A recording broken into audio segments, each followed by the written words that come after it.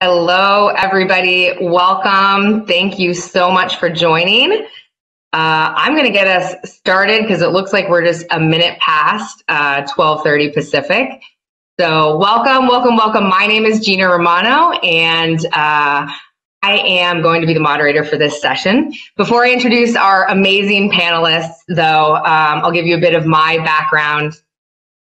So I'm the head of human resources for Centerfield Media. I'm based in sunny Los Angeles, California, and I've been with the group for about 3 years. And I really do feel like time flies when you're having fun, because it feels like 3 days ago I started with this company. For context, our employee population consists of about 2,000 employees. That's 300 in the US and the balance in Jamaica, with a small handful of employees based in the UK. So now I'd love for our panelists to introduce themselves, and additionally, in return for their time today, we will be donating to a charity of their choice. So please, May, if you'd like to start, I'd love for you also to share what charity you've selected and why. Yay, thank you, Gena. Hi, everybody. I'm very excited to be here with Gena and Michael and you all. My name is May. I am the CEO and co-founder of a company called Writer. We're an AI writing assistant for teams with some incredible Twitter and Intuit and non-tech like and the project that I have chosen is a project called the Sentencing Project. They do incredible work. I first heard about them during the BLM protests last year, and they are all about the data. Do a lot of testifying, Congress, federal, and state, and have added so much to the conversation to help change hearts and minds and get actual results in terms of reducing and overturning extreme sentencing. So that is me, and that is Sentencing Project. Great, thank you so much, May. And Michael, if I can call you Mike, I would love for you to introduce yourself next, and please speak to the charity that you'll be donating to also. Great, thank you, Gena. And yeah, Mike is completely okay. So yeah, my name is Michael Jester. I am the VP of Operations for Moneypenny. We are a premier telephone answering service that's based out of the UK and now have a presence in the US. We have about 1,200 employees globally, and we kind of are different from a lot of when you think of call centers in that we have a personal assistant that is really takes about 20% of the calls for you, and so it's about that relationship. The other 80% are answered by the team. And so, again, it really is about building that relationship and how we answer calls for our clients. And here in the U.S., we're based, you said you're in sunny Los Angeles. We're in Pollen, Atlanta, Georgia. So every day we go out, our cars are yellow from the pollen. So the charity that I chose is We Mind the Gap. And this was founded, it's in the UK, and what it does, it gives opportunities to young adults that maybe didn't get a fair chance for whatever reason in life to the point of adulthood. And so while they're still young adults, We Mind the Gap, what they do is they fill that gap with love, support, care, training. They train them in life skills as well as professional skills, and then put them into holistic paid traineeships. About 70% of the graduates of the program still remain successfully employed and engaged in society. And for every dollar invested, it offsets about $3.60 in social value, because we take them off the books of for instance, government support and things. So yeah, it's a great charity. Thank you for giving to them. Oh, that's wonderful. Thank you so much for sharing. And I have to ask before we get started, Mike, is that your guitar on the wall? It is. This is my office, and these are my guitars. I cannot play worth anything, but yes, those are my guitars on the wall. So yes, we like to have fun in the office. Very cool. Very cool. Well, let's jump into things here. So, in my 3 years at Centerfield, I've implemented 5 different platforms to realize some very necessary HR efficiencies. The 3 big players that we implemented were a new applicant tracking system, Lever, a new human capital management system, Ultimate Software, and an international payroll provider called ActivePay. And between those 3 that we implemented, it was a ton of work, a ton of time, but just crucial to the business. And so, May, I'm curious, what platforms do you use? Any products that overlap with the ones that I said today? Yeah, so I, as the CEO, and obviously have been the CEO since the beginning because I'm also the co-founder. We have seen a real and very fast kind of transition from the tools over time. So in just a few short years, we went from Gusto to Namely to Rippling. The initial choice for Gusto, they themselves are going up market, but started as SMB and really focused on tech and startups. And so that was a bit of a no-brainer to start with Gusto as kind of our payroll and all-in-one HR solution. All-in-one definitely didn't exist really until kind of Namely and Rippling came on the scene. So even Gusto, saw itself as a payroll solution when we first adopted it. But the reason we moved off of Gusto to Namely initially was account for remote employees. So our engineering has been digital first from day one. We've got dozens of engineers in just as many countries. I think Ukraine might be the only place where we've got more than one FTE. And Namely was really able to do that. The other big reason we moved off of Gusto, and now they do this too, was benefits. So, as we grew as a company, the perks with the job improved, and, everything from 401k matching to better health, dental, vision, all of those good things. And that all now comes with Namely. Again, I know Gusto has gone up market as well, but they didn't have those features when we switched. So the move to Namely was really driven by our head of ops. And for folks who have sold to startups, titles in the growth stage really are different, but basically, who is the person who is sort of like the second brain to the founders? That's the person who is going to buy HR software. Because we may have folks who are doing recruiting, we may have folks who are doing onboarding, but it is unlikely before, 80 people that you've got somebody in HR who's doing like the software and the HR ops, separate from the person who's doing just general biz ops. And so, sub 100, if there are folks on the phone who are selling to those people, find the CEO's proxy in the org, and that's the buyer. So in our case, it was an amazing woman named Maiko who said, May, if you want to do all this stuff and get all these people on board, we got to move to Namely. And so she spearheaded that whole process. Now, as we've grown, we now have a head of finance, and the move from Namely to Rippling was driven by, the head of finance's P1s. And so, one of the first things he did when he came on board about a year ago was basically audit all of our software and SaaS spend.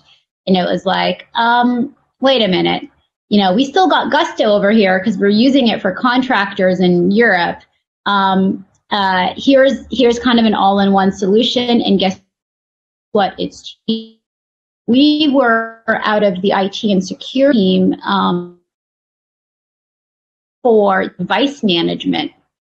That now Rippling, has an all-in-one to a whole other level, has implemented. So I know we'll get into all of this stuff, but that's kind of been like our journey of the most, highest spend HR software categories.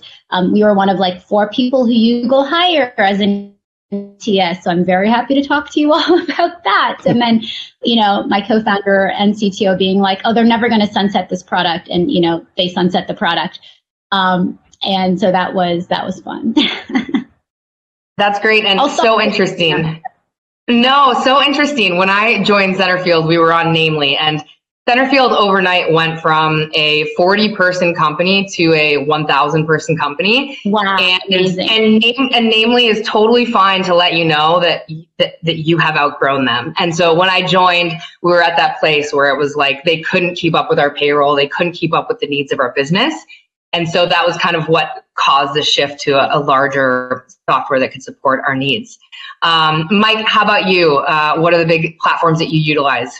Sure. Currently, and we'll come back and I'll share more about what we currently use. We use Paycom in the U.S. and plug it into a kind of a home-built back end that kind of covers both the U.K. as well as our U.S. offices that we've nicknamed My Working Life. So, when I first came in last fall here, we had 2 locations in the U.S. We were on Paycom on one, Strovis on another. And it just, to your point, it didn't make sense to have multiple software SaaS systems working across those states. In the past, I've been at companies where we used home built systems along with ADP as kind of our payroll solution, as well as you mentioned Ultimate Software. We had last place I worked, we used UltiPro. I think it's now UKG Pro, but it was Ultimate Software. So what we found with Paycom in the U.S. for what we do and how we use it, it is a pretty full, robust system. It allows us to handle all the recruiting information through the same platform. It allows us to do payroll, track vacation, track absences. It also allows us to do training videos, to be HIPAA compliant, and check the box for that all through the same software.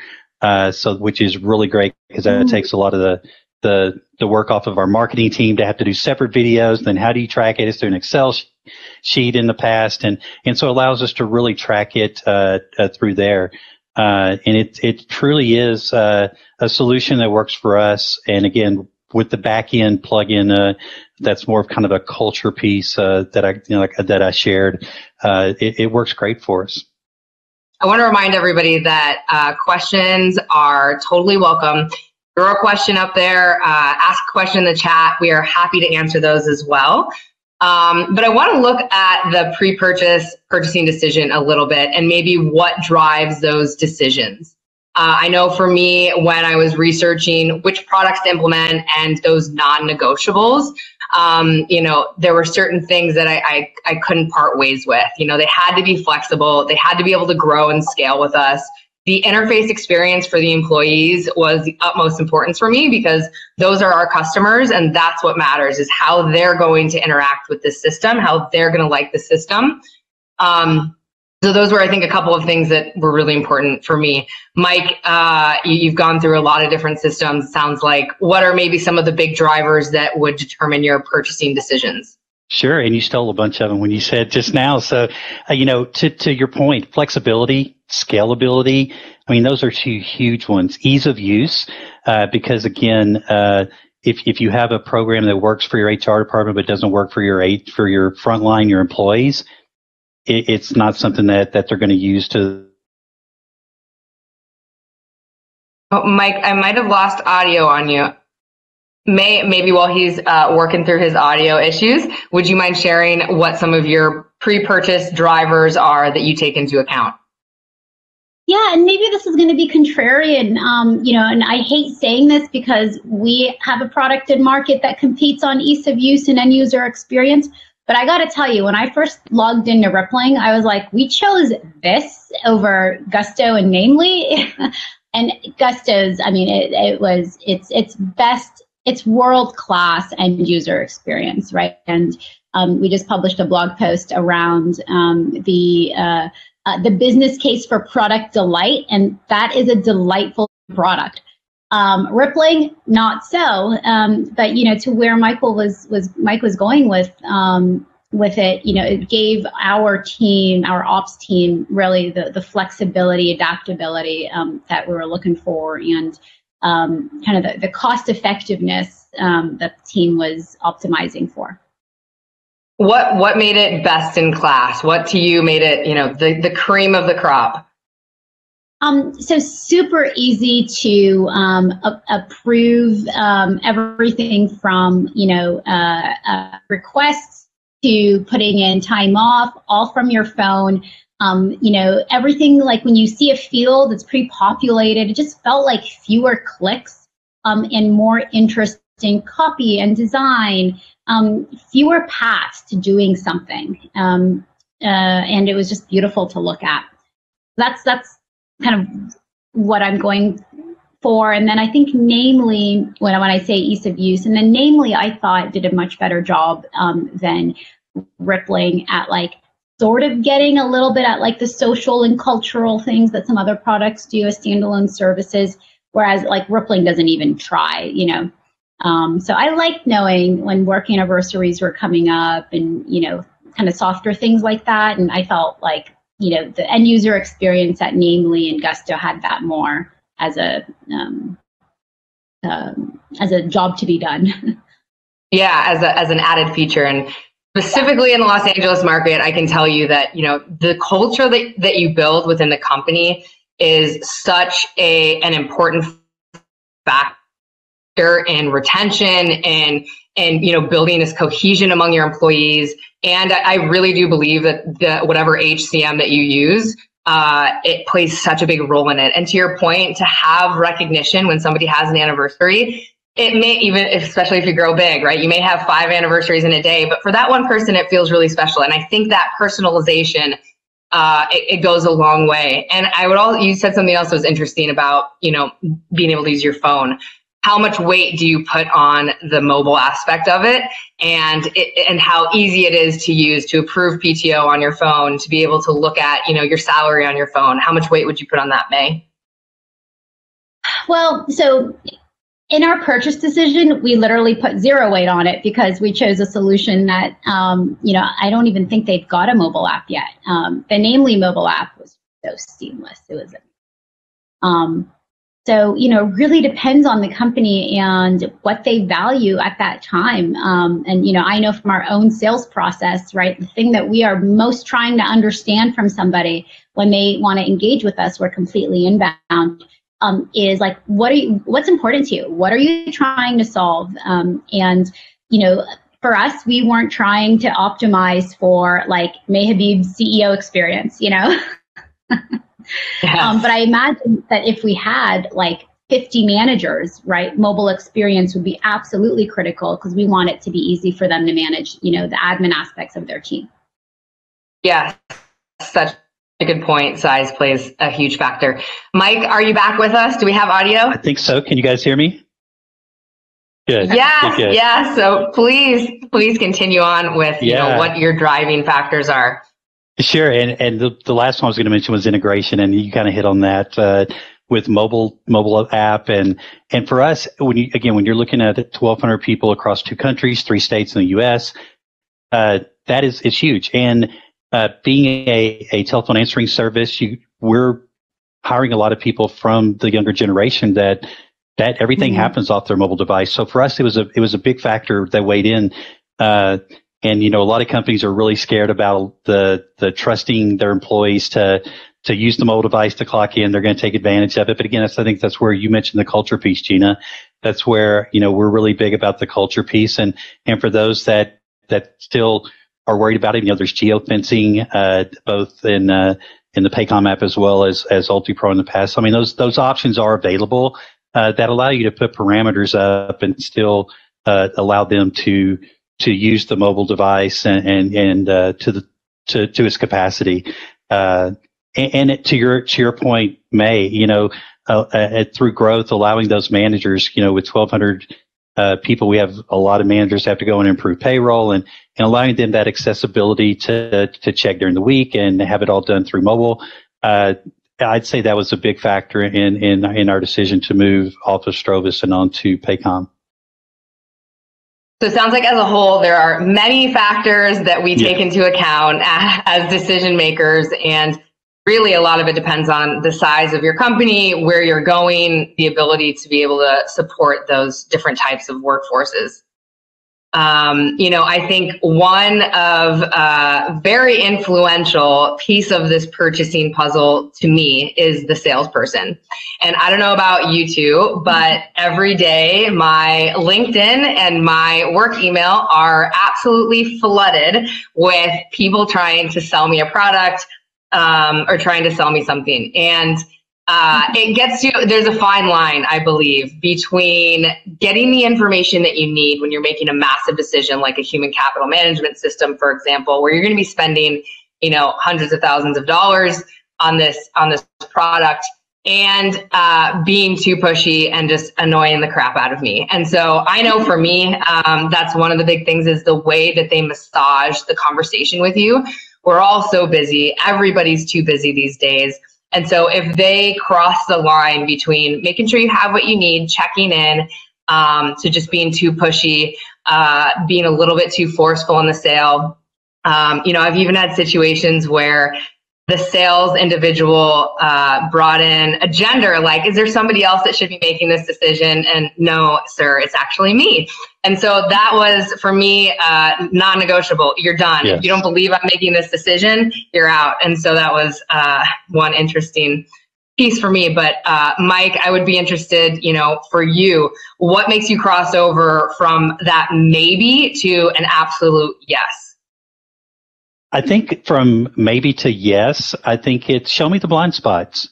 I'm open to listening if you can show me the blind spots with what I currently have, with that maybe you're coming with a solution that doesn't have those blind spots. I think if you can show me again the areas that we're missing, because to your point, when you're paying hundreds of thousands of dollars for an ACM system and you expected a return on that investment. And sometimes we get into it, we make a decision, and sometimes we realize, we don't see that return. And so when we begin looking again, I think to get my ear would be show me the blind spots. If you want to lose my ear, it is, to your point, harassing, overdoing it, just almost becoming a stalker at times, just taking it too far. And to your point, I've never had anybody ask, share like they did with you, but just really wanting to go around, above, under, to try to, play in almost a parent against a parent, to try to get their solution in. I think that's a no-go for me. Yeah. And May, how about for you? That's very helpful feedback from folks as I think about, our sales processes, et cetera, taking notes, like make sure to never go around or above or under somebody. No, we have a great sales team, but it's just so great to hear, unfiltered feedback from folks who get pitched a ton every single day. I loved the show me the blind spot because, Mike, you articulated something that for sure I haven't put words to, but when I do find an interaction really valuable, that's really what somebody is doing. And as you were speaking, I was thinking about a decision we just made last week. We went with customer IO over iterable, not in the HR space, but for email marketing. And like, far and away, the iterable person was the standout. Literally like taught me a ton, right? Helped us recruit for a role, super valuable throughout the whole process. But just the product, didn't do what we wanted it to do and required a bit more a technical lift, et cetera. And team was familiar with the other tool more than their tool, had used it in previous roles. And we actually just lost a deal at NVIDIA to a competitor who, the champion said, not nearly as good, I know, and I'm paying up the wazoo, but I used it at AWS before, and I just kind of know what to do. And so, I think the big mantra, right, is if you don't lose some, then you're not in enough deals. So for folks on the line, like, you got to lose some to know that you're really in the market. And when somebody has, shown me the blind spot, I still haven't necessarily purchased, right? Because of that.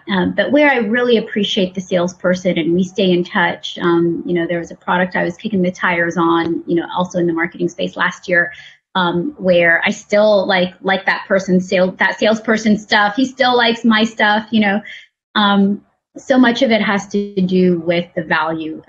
Did they get you information that you did not have? And we are also busy. If you come with information that is valuable to the role, to the person, where they are in their business and role today, right now, you will be unforgettable. You won't be annoying. So like the real relationship building, isn't, discussion or conversation or weather or sports or where you went to school. I really think the currency is information. Agreed. And I'll follow up on something you said, May, really good, which is the relationship.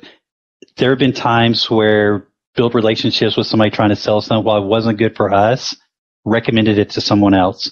And so I would say don't give up on the relationship, because just because you don't sell to me or May or Gena, we may think in our minds of we know someone in our network that they would be perfect for. And if you build that relationship, and I think the other thing you brought up, which is great, is show me the why as well. Not just the what, not just the how. Everybody can tell me that, but the why. To me, that's super important. Yeah. Such good points by both of you, and a couple of things that you brought up that I want to touch on. What value, when offices were open, what value did you put on individuals coming into your office and selling to you face to face versus continuing with maybe an email marketing or LinkedIn technique? Did you find that you historically would be more influenced in person, or was there really no difference? And Mike, maybe I'll throw that to you first.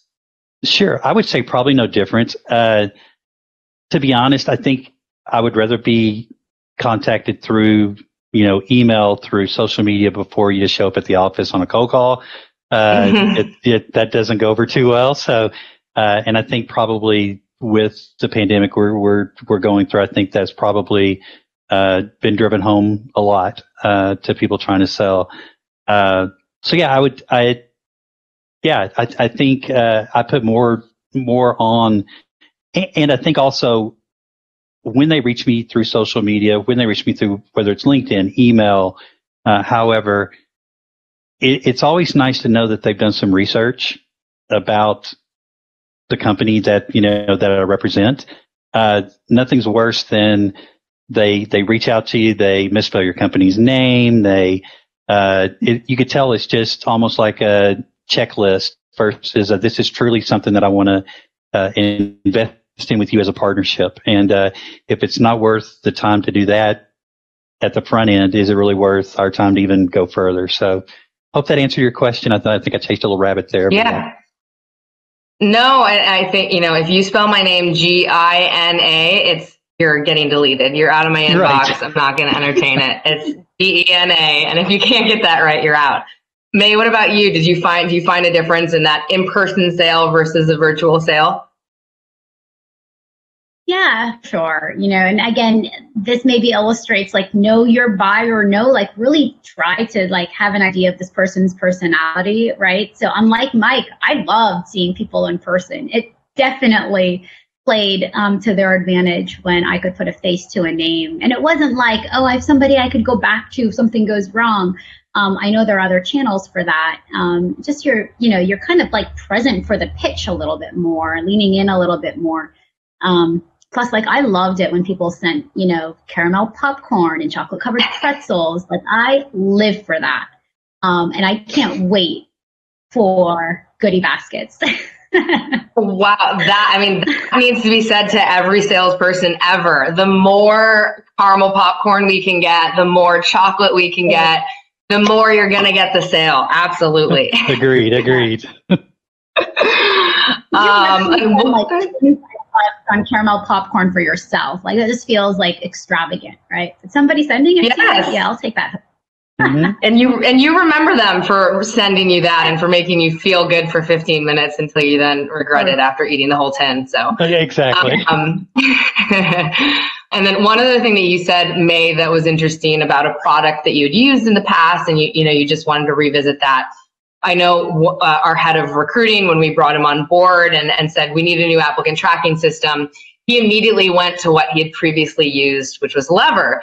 And while I love that, because what an easy implementation for our team, we also kind of have a rule of thumb that you're not going to implement a new system unless we look at 3 different products in that same vein, so that we can, compare and contrast. We can look at the pros and cons. We can weigh out, what's going on, have a conversation, no matter how passionate you are about it. And so curious if either of you do something similar, or if you have a gut feeling and you're like, this is the one, if you just go with it. May, would you like to start on this one? Yeah, definitely. So it's not a process per se. As soon as you said that, I was like, it really should be. What we like to ask people, and I just did this yesterday with like a customer success tool, is who do you all consider to be your competitors? Because, they tend to give you like the honest answer. So, fresh in the salesperson's mind who their competition is. And often it's been like not a company that I've even heard of. And it's like, oh yeah, maybe we should check those folks out. And it gets to the why. Okay, I always love to ask as a follow-up to that, where you've lost, why did somebody not choose your solution? That also tends to be like a super honest answer. And allows you to kind of make a decision on whether it even makes sense for us to go check out that other tool or not. We don't have a process per se, but it is a team. Our team is like very speed oriented and very cost conscious. Those are sort of like the 2 things that are a startup's lifeblood. That we don't have a policy per se, but we do like to know that we have kicked the tires around the various products in this space. That being said, I feel like we are ripe to be sold a culture management tool. We are problem aware and solution aware, but sort of just in the hierarchy of needs, it just hasn't kind of risen up. But I do think the value to cost of some of those tools will be something that we would pursue. So I also think that smaller companies should be ignored. Like, we've got a lot of different rooms for different tools in our HR stack, right? It's just they need to kind of be right sized for where we are, right priced for where we are. Sure. And Mike, how about you? We really don't, to May's point, we don't have a set in stone that you have to look at 3. We always look at multiple, though, anytime we make a decision, to make sure we're not just, we don't end up with buyer's remorse. The one thing that I do ask of anyone before we make a decision, I always ask to see the roadmap, their technical roadmap, because I want to know if they're innovating. If we look at their roadmap and it's all fixes, and, it's great that they're making the fixes, but what's the innovation? Because as we grow, as we all know, technology, by next week, a lot of things will be obsolete, and a whole slew of new things will be in play. And so really looking and getting a peek at that roadmap to see where they're going, what they're doing, and are we going to be able to grow with them and grow together? That's one of the things that is it's a must once we get in that buying process and begin comparing. Great. And it looks like we have a question here. I want to remind everybody as well, there's also a poll that you can take. But the question is, what other HR software features aren't as important to buyers as they might seem? For example, May said that mobile wasn't necessarily important to them, but it was important to Mike's team.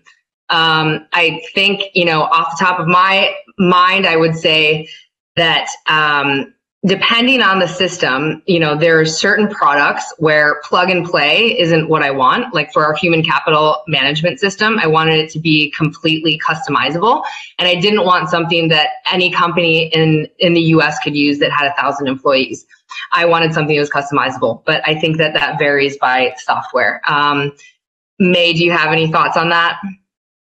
I feel like some of the solutions were really emphasizing kind of international employees. And the reality is that if you can't handle like multiple different types of contracts, multiple different holidays, and multiple different like payroll systems, then I can't use you for that anyway. And so, and I know this is tough. Like we also, are a startup. And so I do understand like having only some of the features that you need to be able to do a certain something.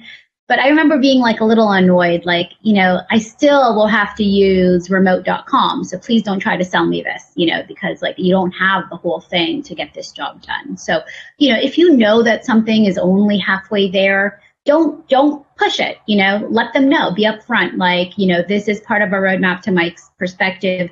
If you want an 80-20, we're not quite there, but you can get a 60-40. If you use it right now, we should be at 80-20 in a bit.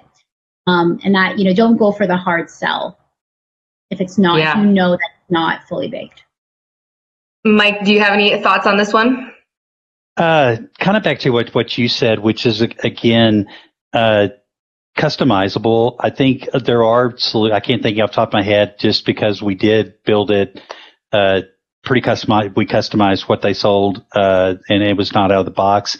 But I think, again, making it customizable so that we're not being bogged down with all those things that maybe we don't use at that time. Yeah.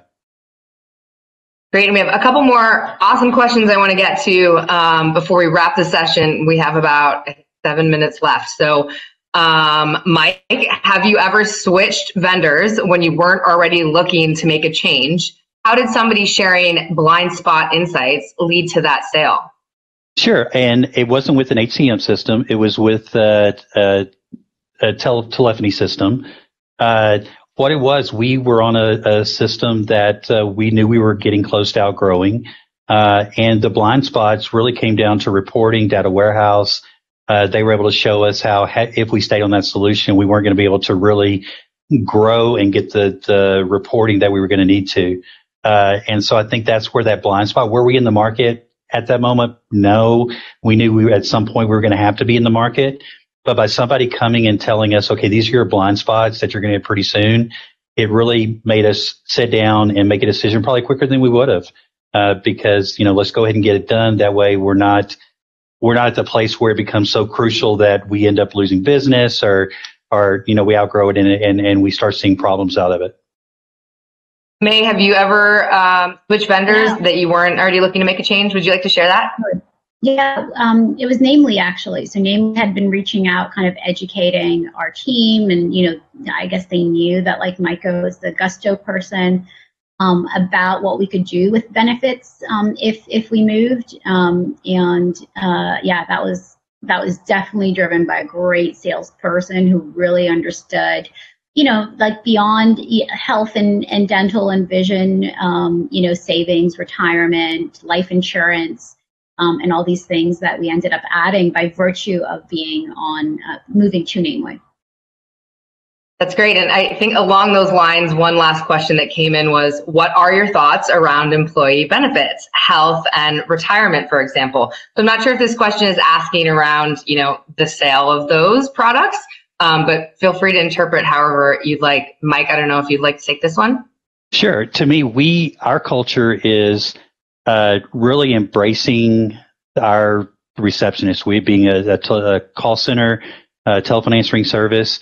We operate an upside down pyramid where our CEO considers herself at the bottom, and it's really the frontline receptionists that are the rock stars. And so we embrace and want to make sure they're covered in every aspect of life, both here and at home.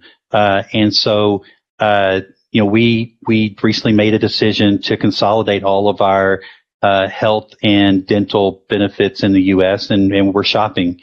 And made a decision based on where we wanted to go with them. We ended up paying a little more out of pocket. With the U.S., I think health and benefits is such a hard area because if you're already with someone, you get discounts without having to go through audits and everything else that you don't if you switch.